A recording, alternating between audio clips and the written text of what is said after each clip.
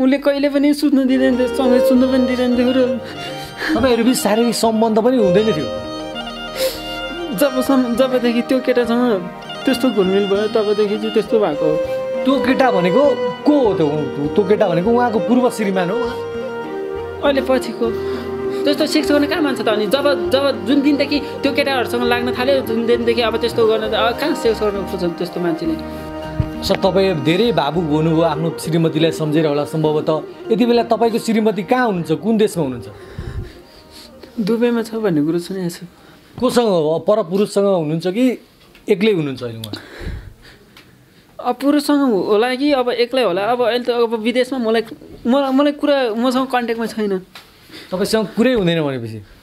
कुरै हुँदैन। अनि तपाईँले फेरि यसरी श्रीमतीको बदनाम गरिराख्दा उहाँ वैदेशिक रोजगारीको लागि आफ्नो छोरीको भविष्यको लागि पनि त विदेश गएको हुनसक्छ नि त। तपाईँले फेरि झुटो आरोप लाउनु भएको हो कि बा? म त्यस्तो झुटो आरोप मैले कहिले पनि लाउँदिनँ सर। जस्तो तपाईँ श्रीमतीसँगै बस्दा तपाईँ कस्तो कस्तो गतिविधिहरू गर्नुहुन्थ्यो त श्रीमतीले, शङ्कास्पद गतिविधिहरू जसको कारणले चाहिँ तपाईँ शङ्का गर्न बाध्य हुनुभयो? सँगै हुँदाखेरि त अब म खाटमा सुतेँ, ऊ भुइँमा सुत्ने, ऊ भुइँमा सुतेँ, म खाटमा सुतेँ। श्रीमती सँगै सुत्नु पनि हुन्न थियो? उसले कहिले पनि सुत्न दिँदैन थियो, सँगै सुत्न पनि दिँदैन थियो र तपाईँहरू बिच शारीरिक सम्बन्ध पनि हुँदैन थियो? जबदेखि त्यो केटासँग त्यस्तो घुलमिल भयो तबदेखि चाहिँ त्यस्तो भएको हो। त्यो केटा भनेको को हो त्यो केटा भनेको उहाँको पूर्व श्रीमान हो? अहिले पछिको भनेको उहाँको 3वटा श्रीमान तपाईँसहित? 3वटा श्रीमान भइसक्यो। मभन्दा अगाडि पनि बिहे गरेको रहेछ। मलाई के थाहा, मलाई फसायो। भनेपछि त तपाईँले पनि अर्काकै श्रीमती ल्याउनु भएको रहेछ। अहिले तपाईँको श्रीमती पनि अर्कैले उडाइदियो होइन त भनेपछि? हो। अनि त्यो पहिलाको श्रीमानको त डिभोर्स भइसकेको थियो रहेछ नि त। मलाई थाहा थिएन नि त अब बिहे गरेर डिभोर्स भएको भनेर। तपाईँले उहाँसँग कसरी भेट भएर कसरी विवाह गर्नुभयो अलिकति सुरुवातको कुराहरू बताइदिनुहोस् त। मैले चाहिँ पहिला अब रेडियोतिर सामाजिक सञ्जाल रेडियोतिर चाहिँ मैले मिडियातिर धेरै फोन गर्थेँ, फोन पनि गर्थेँ र गीत गाउँथेँ होइन। गीत गाउँदा चाहिँ म धेरै जस्तो विनर हुन्थ्यो। अनि त्यसपछि त्यतिखेर चाहिँ अब कतिजना मान्छेले फोन गर्थ्यो के मलाई। अनि मैले नम्बर चेन्ज गरेँ फोन गर्छ। नम्बर कसरी पाउँछ, मिडियालाई मागेर फोन गरेको हो कि के हो केही थाहा हुन्न क्या।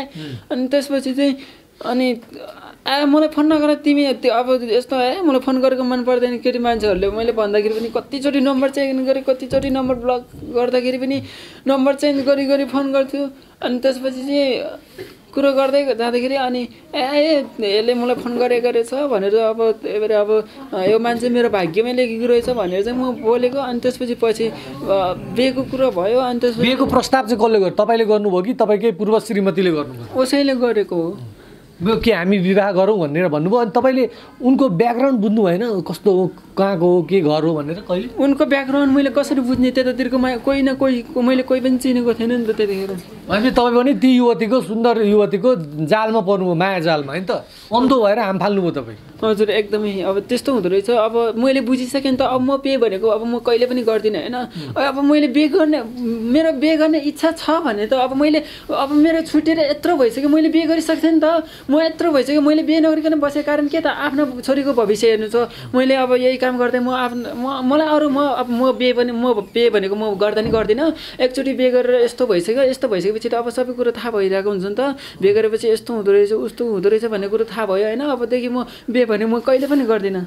मैले भन्न खोजेको तपाईँहरू विवाह भएर कति समय चाहिँ सँगै राम्रो गर्नुभयो, जस्तै छोरी पनि जन्मियो भनेपछि त तपाईँहरू बिच बिहेपछि त राम्रो थियो भन्ने पनि त बुझिन्छ नि त। कति समयपछि श्रीमतीले आफ्नो पारा देखाइन् त? 3 वर्षपछि चाहिँ आफ्नो पारा देखाएको हो।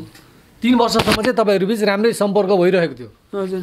अब बिहे नगर्ने अब तपाईँ कसमै खानुहुन्छ है? अब बिहे नगर्ने नै हो। कसम हो। बिहे गरेर चाहिँ के पाउँछ? कोही बिहे गरेर त्यही धोका पाउने त। अनि अब आफूले माया गरेको मान्छे त्यसरी छोडेर गइसकेपछि माया अब मन परेको जुत्ता त नात्र खाली खुट्टै ठिक छ भने जस्तो। अब मैले मन परेको मान्छे त्यसरी गइसकेपछि अब मैले को बिहे गर्छु? म कसम। तपाईँले श्रीमतीलाई शारीरिक सुख दिन सक्नु भएन कि? राम्रो खाना लाउन अथवा अरू अन्य श्रीमती महिलाहरूलाई त चाहिन्छ नि जुन शारीरिक सम्पर्क अथवा यस्तो केही दिनु भएन र त्यसपछि बाध्य भएर श्रीमती अर्को युवकसँग लागिन् कि?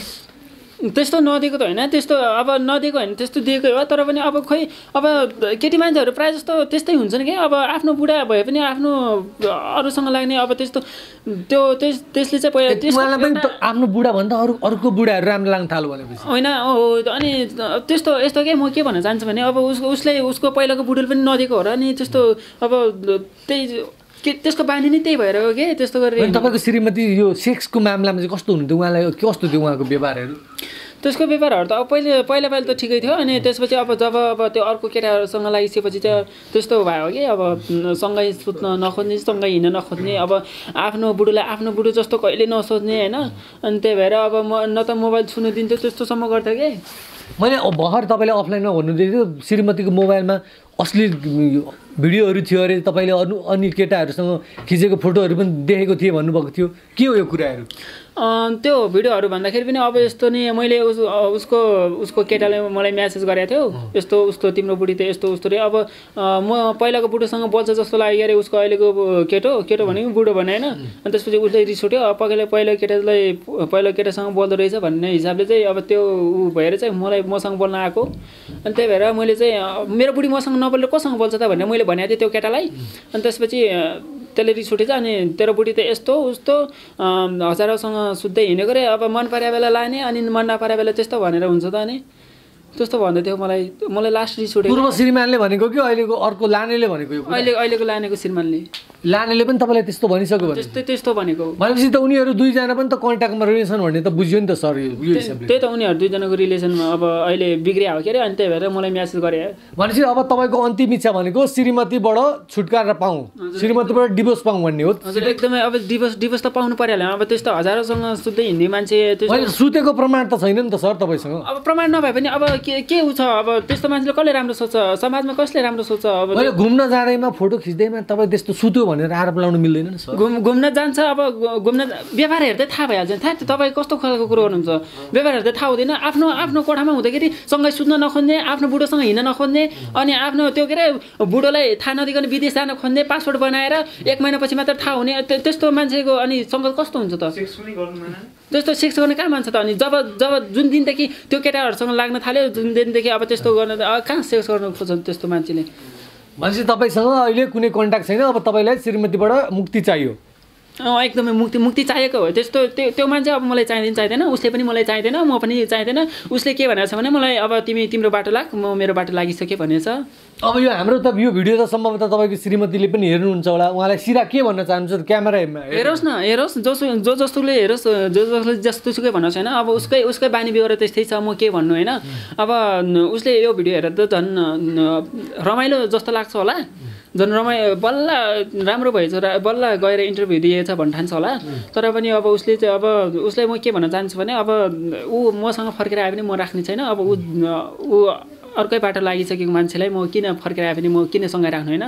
अब विदेशबाट आइसकेपछि चाहिँ एकचोटि डिभोर्स चाहिँ हुनुपर्छ, किनकि होइन अब उसले गर्दाखेरि अब अहिले बिहे दर त छ भन्दैमा अनि अरूसँग बिहे गरेर गइसकेको मान्छे अनि फेरि पछि फर्केर आउन सकिन्छ नि त। दुःख बिहे त गर्नुभएको छैन नि त उहाँले, उहाँ त वैदेशिक रोजगारीमा हुनुहुन्छ। अब बिहे गरे छैन, तपाईँले देख्नु भएको छ र बिहे गरेछ कि छैन? कसैले पनि देख्नु भएको छ त बिहे गरेको उहाँले? म नदेखे पनि उसको बुढोजले म्यासेज गरेको छ यार।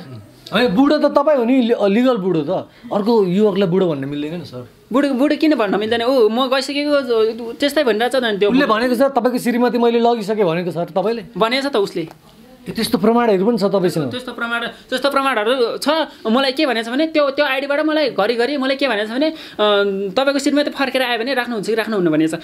म राख्दैन, म सिधै डिभोर्स दिन्छु। त्यो गइसकेको मान्छेले म किन राख्ने भनेर मैले भनेको छु। भनेपछि तपाईँ डिभोर्स मात्र दिने हो, तपाईँलाई फेरि जारी पनि चाहियो नि त होइन? जारी तिर्नु पर्छ तपाईँले। मैले किन तिर्ने? उसले चाहिँ मलाई तिर्नुपर्छ। अब मेरो बिहे दर्ता भएको छ नि त, मेरो बिहे दर्ता छ नि त, बिहे जे गर्छ बिहे दर्ताले गर्छ।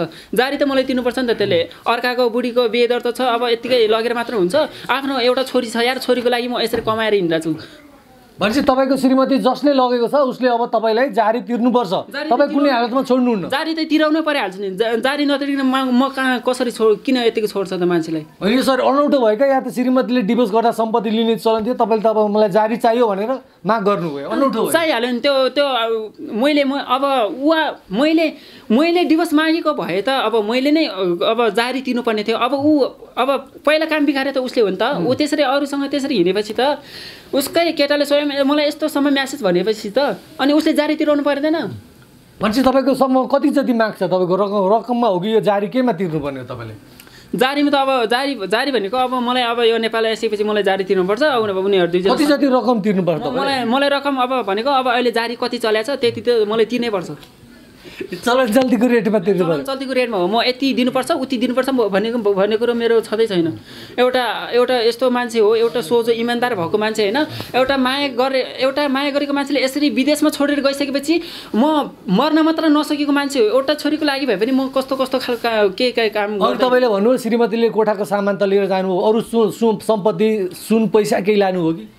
सुन पैसा भन्दाखेरि पनि अब पहिला यस्तो भएको हो, सुरुमा काठमाडौँ आउँदाखेरि चाहिँ मसँग खासै अब म गाउँमा एकदमै सोझो गाउँमा काम गर्दै हिँडेको मान्छे, अनि काठमाडौँ तखुरुक काठमाडौँ हिँड्ने भए नत्र म एक्लै जान्छु भने अब बुढी एउटालाई काठमाडौँ ठाउँमा छोड्न नै नमिल्ने होइन। बुढी एउटालाई पठायो भने पछि बिग्रिएर हिँड्यो भने त मलाई दोष आउँछ नि त, माइती खलाले पनि मलाई दोष आउँछ।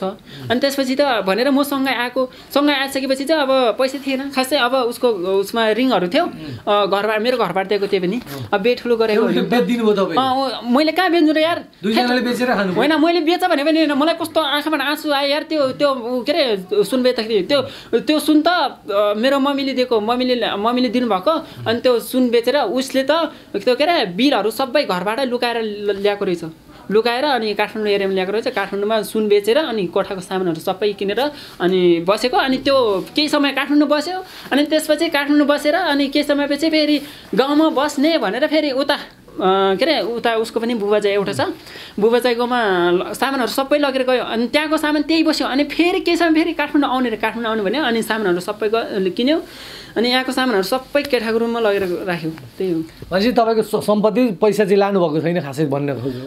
खासै सम्पत्ति त अब सम्पत्ति आफ्नै ठाउँमा छ होइन, पैसा अब आफूसँग जे जति पनि थियो होइन। अब त्यसले अब के गर्यो भने अब मेरो एउटा यस्तो अब एउटा कुमार केटा थियौँ होइन, एउटा फसायो, यस्तो गऱ्यो उस्तो गऱ्यो होइन। पहिला बरु म बिहे भइसकेको मान्छे हो भनेको भए चाहिँ मैले बिहे पनि गर्ने थिएन, अब उसले त्यस्तो पनि भनेन, र अब मैले पनि बिहे गरेँ। अनि त्यसपछि चाहिँ अब आफ्नो छोरीको लागि चाहिँ म यही भनेपछि अब यो भिडियो हेर्ने यदि उहाँको श्रीमतीले पनि हेर्दै हुनुहुन्छ र उहाँको श्रीमतीले लाने युवकले पनि हेर्दै हुनुहुन्छ भने अब उहाँलाई डिभोर्स चाहियो र जारी तिर्नु पर्यो, उहाँको माग यति मात्रै हो नि त। अन्तिममा यो भिडियो हेर्ने सम्पूर्ण दर्शकको लागि त्यति हो नि त कुरा। अनि त्यही हो। अब भिडियो जति पनि दर्शकहरूले हेर्दै हुनुहुन्छ होइन, यो भिडियो हेरेर होइन, यो कुरा साँचो हो, यो कुरा कुनै पनि फ्याक होइन होइन। अब एकदमै अब पहिलेदेखि मेरो यो यस्तो भएको चाहिँ मेरो 9-10 महिना भइसकेको हो, 9-10 महिना पनि बढी भइसकेको हो, तर पनि मैले यो कुरो कसैले पनि खुलाएको थिएन। र मलाई जुन दिन उसको उतापट्टिको केटाले